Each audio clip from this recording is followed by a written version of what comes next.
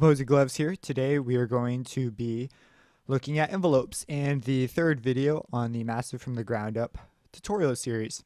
So there are 4 envelopes, 1, 2, 3, 4, and they're blue.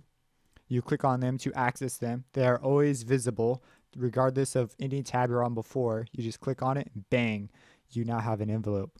So today we're going to be talking specifically about envelope number 4. Now, the reason these envelopes are important is because they are modulation sources, meaning they tell Signal how to behave. And then you can take that signal and route it to something like we already talked about our oscillator tab. So you could put it in the wavetable position if you watched the previous video. And you can tell how much you want it to be affected by that particular signal behavior. And then this will therefore move on its own. You won't see it move, but you'll hear it move. Meaning you'll hear the effects of the modulation signal being sent, telling that signal to move around. So these are called controlling signals. They're not audio signals. So we're going to talk about number 4 because number 4 by default is on your amp module, amplification, meaning volume. And so when you open up Massive, that is the envelope that dictates volume for the entire Massive, unless you change it, which you can if you want. I pretty much always just leave it there just for consistency's sake. So let's get right to it. You have presets right here, this first menu. You have factory presets and user presets that you can create. And you can also copy and paste presets. So you can go to like another envelope and say you've made a particular envelope that you really like its behavior and you want to save it. You can, or copy and paste it. You can copy it and then come over here and paste it like so. Copy, paste, bang. Now your envelope is that. You can also save an envelope. So like you can just click it and name it. I'm not going to because why would I save that? I've never really personally made my own envelopes and saved them. I've always just kind of made them. So I don't know. But you can if you want, and if for whatever reason you want to delete them, you can using this. It shows the default envelopes that you can delete too, but I do not believe you can delete that. However, I do not recommend trying it. So we're going to talk about these bottom knobs, and I'll come back to these upper knobs here in a second, and these guys. So like I said earlier, because this is linked to our amplification, we will be able to hear it affect our volume. And these are what are called ADSR envelopes, meaning attack, decay, ADS, sustain, release. And so we have our attack, decay. This is our sustain, even though it says level. And release is way over here, this guy. And then we have a special release module in the middle as well. Okay, so there's also a delay knob here, which delays the start. And as you see, when you make adjustments to these knobs, you'll see the envelope alter itself. So right now, if we play it, you hear, and then so you hear it turn on, it decays a bit, then it sustains, and it will loop this in the particular mode I have it on, in the sustain mode until I let go of the key, and when I let go of the note I'm pushing, it'll do the release. So if I turn the release up, if I turn it way up, it's much more noticeable. There you have it, a super long release. So we're going to keep that short. There's a few different general envelope shapes, but we're just going to go over the knobs real quick. And as you can see, these each can receive their own modulation source. So you can like modulate envelopes, different parameters on your envelope while your sound is playing, creating some really interesting and unique sounds. You have a delay knob, which delays. So I'm going to hit the key, and it takes a second to get started. If I turn it way up, hold it, and there it goes. So the delay just delays your sound. I've never used this, but I'm sure it's very useful in pads or other synthesis design if you're looking for that sort of a thing. You have your attack, which is how quickly it attacks. So if we have it way out there, very slow attack, and it will reach that peak volume, which sometimes isn't always desirable. So you have a level knob, so you can adjust what the peak of the attack would be. And so that's really useful. If you want to pluck, just come over here and you have, if you're, well, we're going to talk about plucks in a sec. So that's your attack, and that's what your level does. And again, you can send other envelopes or various other things that can be sent here to control the parameters. So you can change these over time and create really cool effects according to the modulation source you're sending there. Then you have decay, which is this middle ground here. You see how it goes down right here? That's your decay. This straight line over here is your sustain, which is dictated by this, like how loud you want your sustain to be. So if we set our decay to short and our sustain down, you just get a real quick pop. And if we return the level up, you can hear it sustain if you hold the key down. And then as you can see right there, very little decay. We can turn the decay down a lot, meaning the time it takes to decay there. Or we can just get rid of the decay altogether by setting both the levels at the same rate. So that's one way to achieve a pluck. It can also be done with the release knob, which you'll understand as I explain more of these buttons and things. But that's what decay and release do. Now we'll talk about these knobs up here real quick. Actually, we'll talk about all of these. So first we'll start off with the linear. So right now the decay, as you can see, attack is linear. It's a straight line, but the decay is logarithmic, meaning it goes down in values of 10. I totally suggest looking up logarithmic number lines because we hear logarithmically. We do not hear linearly, which is a number line where all the numbers are evenly spaced out.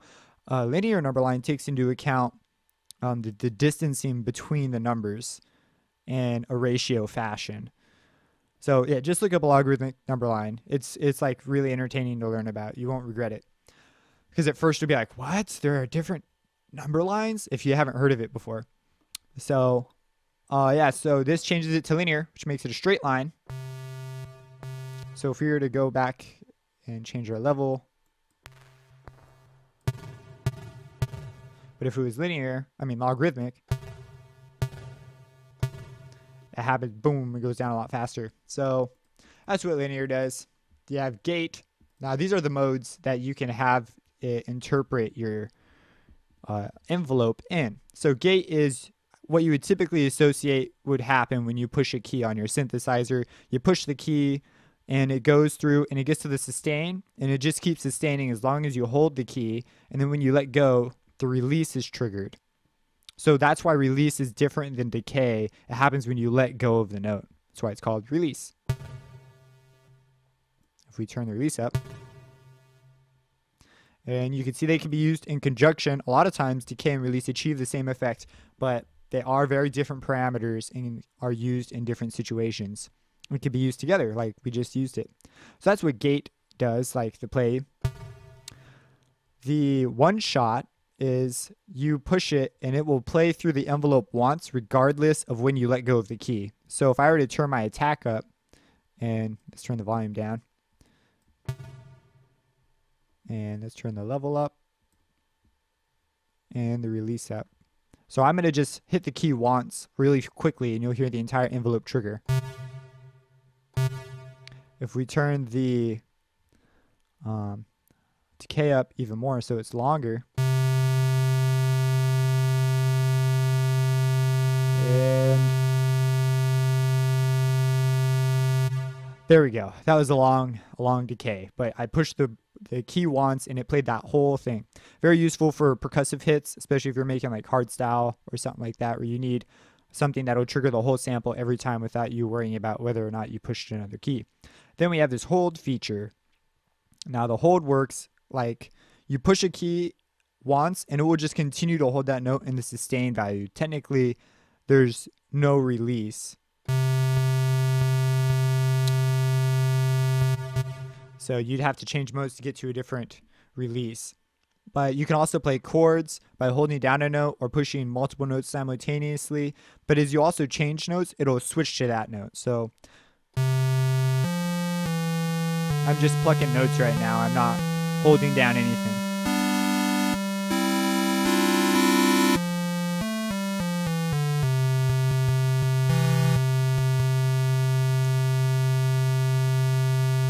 And there you have it. That's the hold option. That's what that does. I saw some people, now we're going to talk about the zero trigger reset trigger reset 0, whatever. Trigger 0 reset. I said it right the first time. I've tried looking this up. I've read the manual, and I've seen so many people that do videos of this where they don't even demonstrate what the different envelopes do. They just read the manual, and it takes everything I have not to comment nice manual reading or whatever, because like, I don't know, this is ridiculous. But this trigger reset, what the manual says it's supposed to do is when you play an envelope and it gets to the release value, or it's playing through maybe on one-shot mode and the envelope hasn't quite finished, but you start another note via MIDI, it will start, that note will start at the volume the previous note was at. But I have tried when it's off. When it's on, it always starts back at the beginning of the envelope at 0. But I have tried for all I can to get it to do that, and I cannot get it to do that.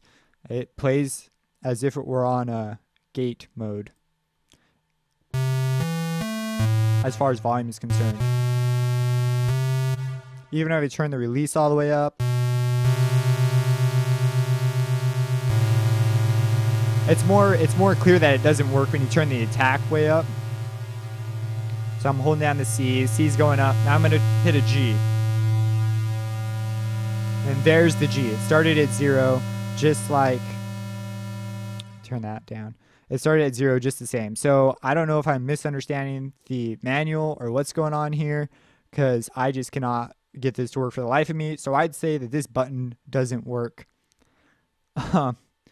Or I'm misunderstanding it. So please drop a comment if you know what I'm doing wrong, or if I have an error or something.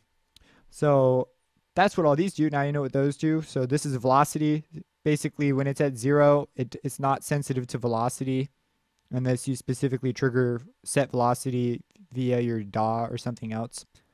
But if you were to turn it up, and I were to hit my key soft, and if I hit it loud, it gets louder. I don't have the best keyboard, but that's what velocity does. Basically just velocity sensitivity. And then KTR, keyboard tracking.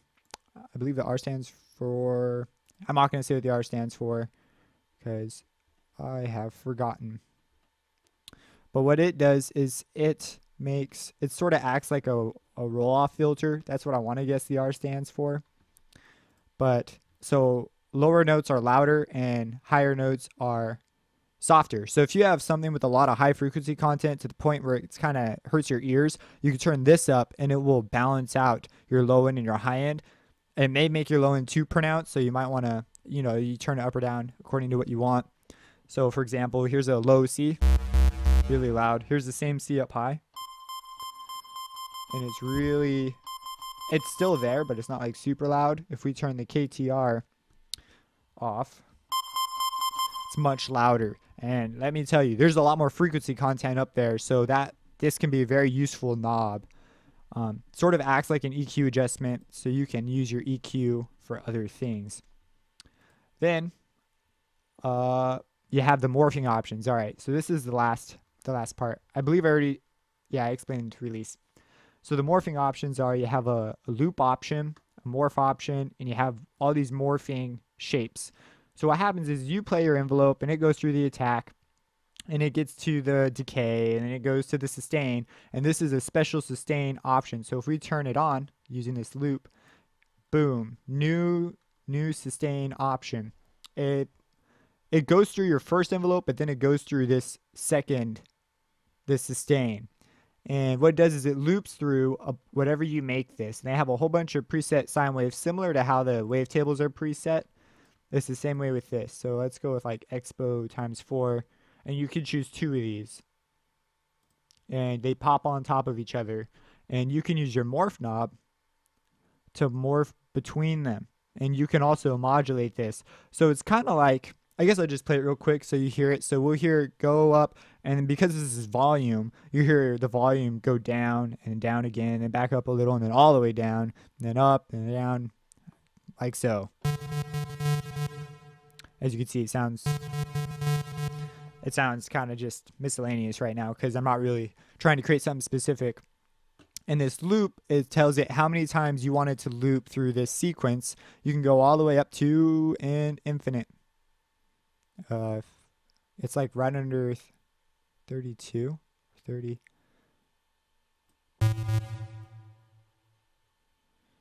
That's weird. There it is. Oh, yeah. Anyways, you can go to infinite. It might be annoying trying to select it, but you can go there. So this morphs between the two shapes that you select via these guys. I believe I already said that. The level indicates the, as you can see, it's right there. The level, you could see visually what's happening. It controls the endpoint level according to the shape you selected, which will also affect release if you're using this option. If you loop it infinitely, oh, there it goes. I guess if you set it to 33, it automatically goes to infinite. So you heard it go through the envelope and then out. Now this S loop is basically just the time that it takes. Really, this is really fast, slow. Looks slow. There we go. So that's really slow. And there it is again. So you just heard it go down over here and then it's just looping through. Now we can make it really fast by simply moving it the other direction.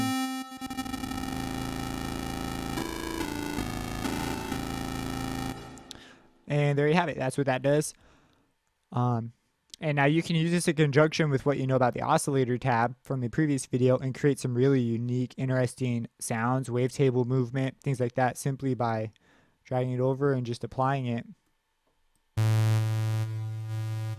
Let's make the S loop faster. You can hear it going between the square and the saw wave. Let's go to something that's very noticeable.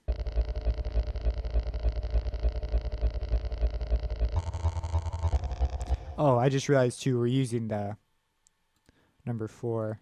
Let's go over here to envelope 2, like I said we could do. Oh, let's even, let's copy and paste it, because we can do that. And let's put it on here. Let's make envelope 4 not loop through that, and we'll put it on gate mode. And you can hear it moving through.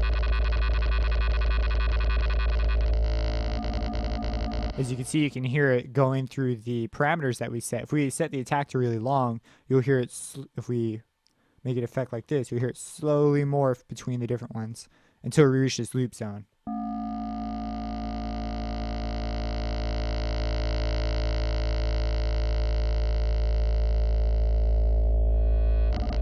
There you go. So that went through all the different options and it started looping through it really quickly, sort of selecting bits and pieces of this. So if you could imagine this shape, it'd go like snap here, snap back down, snap up a little, snap back down. With this particular shape, if we were to morph it, it would just slowly morph through them backwards. And you'd go backwards and then skip back up to the top. It's important to be able to visualize this in your head and to understand what the motion of this knob would be if it did move. That way you can understand how you would apply envelopes as source controllers. So those are envelopes in a nutshell. If you have any comments about this, drop them in the comments. I try to be as clear as possible. And subscribe, check out my music, opposinggloves.com. And have a blessed day.